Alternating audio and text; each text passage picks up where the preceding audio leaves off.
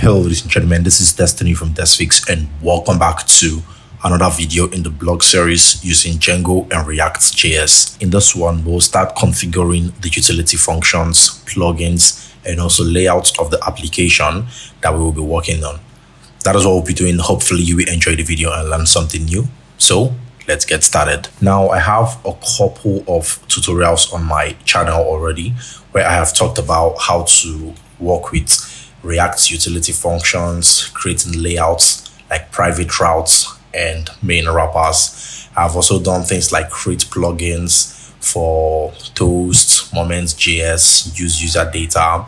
And if you've been following along with me, then you know that I have also created some authentication stores in the past where we worked with use auth store. And I have like 3 projects where I have constantly built out all those piece of code from scratch, and where we also talked about creating things like authentication functions, Axios functions, constants, and also doing things like inheriting and extending Axios lifecycle, and you know, all this stuff. So I don't want to go the same route in this tutorial. Instead, I want to reuse what I already have. Since it's exactly the same thing, no changes, I will be reusing exactly the same thing.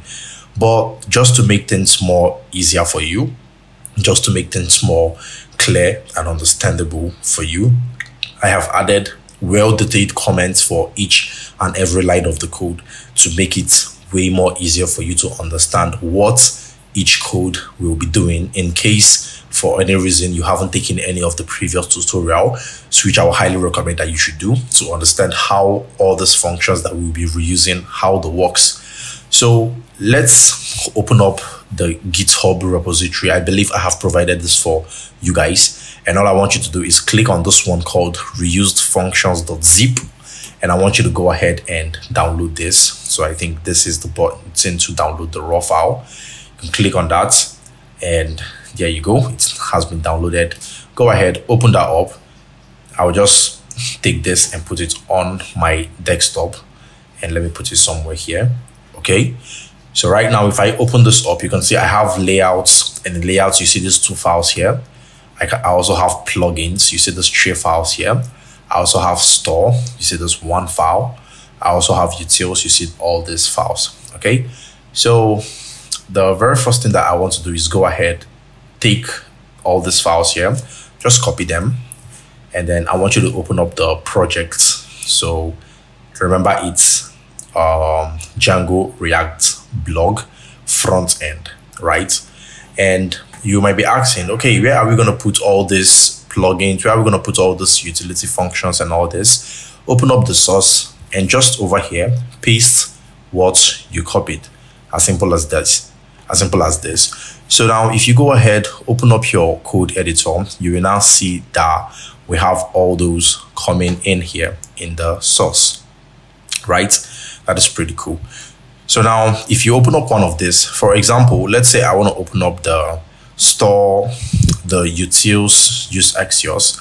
Take a close look at this. You can see that I have comments for each and every one of the line. So you can see this line over here simply checks if access token has expired, then we'll refresh it. And you can also see comments for each and every one of this, right? So this will make your life way easier. You can always refer back to the code and understand what it's doing. Same for, okay, actually constant is straightforward. You just define variables and assign some data to them. If you open up Axios.js, you can see well detailed, well commented, and well documented so that you understand everything that is going on, even without taking a tutorial for it. And that is how we have it for all the codes. See, even the imports have comments explaining what they do, what you are importing. And you can see over here, see comments. And I believe this should make your life easy, and you should make it fun for you to still follow along with the tutorial. So one more thing that I want to explain will be for the plugin. Open up plugin and open up Moments.js. So if you followed along with my former tutorials or the tutorials that I've made in the past, then you will know that I really like the Moments library because it helps format our dates to whatever formats that we want to use, whatever lining up, or pretty much however we want to format our date. But sometimes it actually gets very redundant because we need to write a long line of code to get something to work. So all I did was pretty much create this simple piece of code, this function over here, that's when this moment is called, pass in your date, it automatically formats the date for us and return this back to us. So you can see that what I did over here was create a function called moment. This function, you could call it anything, but I called it moment just to stick to naming convention. And I passed in date as the parameter. And this line of code over here is what I use in all my tutorials to format date. So what's going to happen is in the future, as soon as we import this comment to any file in our code and pass in the date, it will format it using this format over here. Simple. So another thing here is the toast.js. This one too is actually very simple. So instead of always having to import toast and do the toast.fire, why can't we make it simpler for ourselves by just importing or creating a new function that just takes icon, title, and text? In fact, you could go ahead and get rid of the text to even make things more simple for you. You get rid of the text. So once you call this toast function and pass an icon, maybe success, and pass in title, maybe registration successful, then it will immediately call all this function here and it will go ahead and perform this toast for you. So see, we will do something like this. We import toast in the future, then we say toast like this, and then we'll pass in icon should be success and text should be post liked.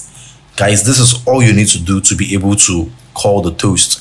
But before, without doing this like this, what we do is write all this code here, which really doesn't make sense when we can just put it in a piece of function and reuse it whenever we want. I hope this is clear and I hope you understand everything that is going on. Okay, and also finally for the user data, quite explanatory, quite straight to the point. I believe I've worked with this a lot of times in my tutorial, so you can actually refer to it again. I've got comments for you to explain everything that is going on.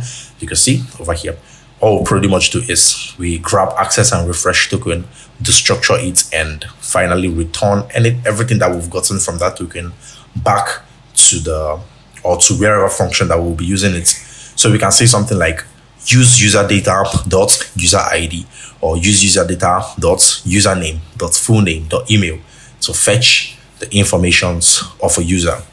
I hope that makes sense. So for now, that is pretty much everything that we need. Let's go ahead and create one simple view so that you guys see how things work over here. So now I want to start off by coming over here in the source. I will create a new folder called views. And in this views, I will create a new folder called core. So in these views, I will create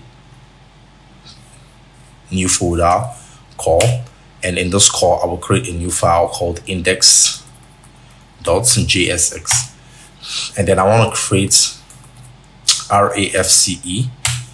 So I want you to download this plugin called ES6 ES7 React Native Funk extension that can help you easily work with boilerplate codes. Let me look for it. So all you need to do is know what the shortcuts are, and as soon as you type it will create boilerplate codes for you. This is it over here. You can see ES7 React Redux React Native snippets, an extension for React Native and Redux in JSX, in JavaScript and TypeScript with ES7 syntax. It's customizable, it's built-in integration with Prettier. So if you download that and you type out RAFCE, you can see that it immediately creates this boilerplate arrow function for you. All good. So let me see. All right, so when we have this is pretty much what we want. Now, if you open up the app JSX, for now, you can see that this is what we have, right? So how about we override this and instead show our index JSX that we just created right now. So it's just a little bit complex, but don't worry, we'll get through it. And this is how it is done. So first and foremost, I want you to go ahead, remove everything that we have in this app.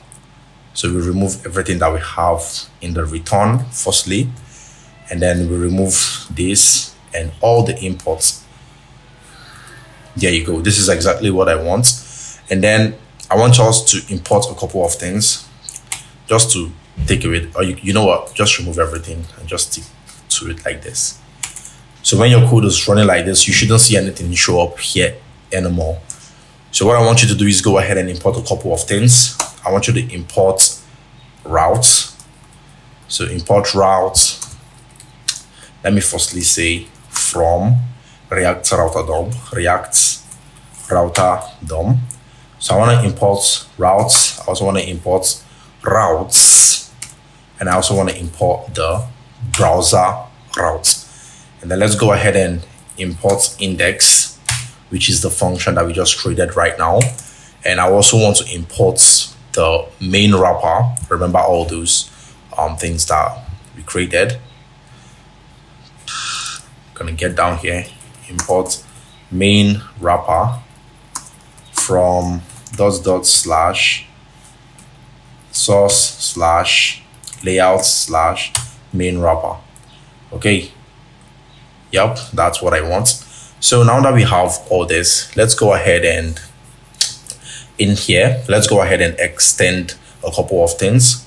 Firstly, in the return, you should now open up brackets like that, and also open up React fragments like that. And then I want you to call the browser router just like this. And in here, I want you to then create another one for the main wrapper. Let me take this and put it here. There you go. Main wrapper. And in the main wrapper, let's create the routes. So routes like this. Good. And now in the routes, we can now create individual routes. So this is how it's gonna be done. Then we could create a part. So as soon as we visit the home page, let's render the index element. So as soon as we visit the home page, we render the index element. As simple as that. So with this now, if you come over here and open up this page, and let's see, let me break out from the server and rerun it again one more time. Okay, there you go. And allow this to reload. Okay, I think we still have a couple of issues with CSS files. So open up index CSS and comment out everything that you have in there. And also app CSS, comment out everything that we have there. And then you can see that we don't have any issue with CSS anymore. Good. So let's see if we have any issue, any problem in the console that is preventing our application from running. Okay, I think we might be getting an issue from routes. So in app.jsx over here, if I comment this out, yeah, if I comment that out, we don't have the issue anymore.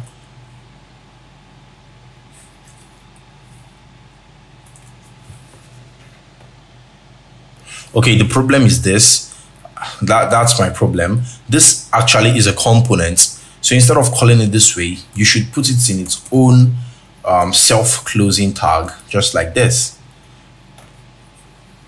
Okay, let's see. It says the tag index is unrecognized in the browser. Let me stop my server and run it again, just to be sure that everything is going as expected. So if you meant to render a React component, start its name with an, oh yeah, I actually saw that and it escaped my mind. So we need to make sure that all React components starts with uppercase. Okay, it's a must. This was a mistake on my end, so please change that. Make sure that it all starts with an uppercase, and let's also change up all this. This should be uppercase. This should be uppercase. I'm gonna make this to uppercase. And when you get back to the app.jsx file importing, make this to be an uppercase. Okay. And this also an uppercase. Then you could go ahead and save your program, and there you go. You can now see we have index here. So congratulations, we now successfully have index, and that is working as I expected. So instead of writing your codes in here in the app.jsx, we can now take a new turn and start writing our codes in here. So that means I can now do things like index and I can open up a h1 tag and say hello. But why are we getting this issue? That is pretty much because we need to wrap everything in our application with React fragments. Then you can see that is working. So guys, that is pretty much it. I believe we have set up our projects the way we want them to work. In the next one, we will get started with importing all the templates that we will be using: the authentication templates, the call templates, the dashboard templates, pretty much all the templates that we'll be making use of.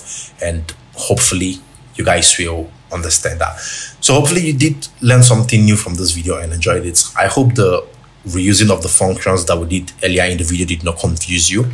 If there is something that you don't understand, please let me know in the comment section below, and I'll be very happy to help you out.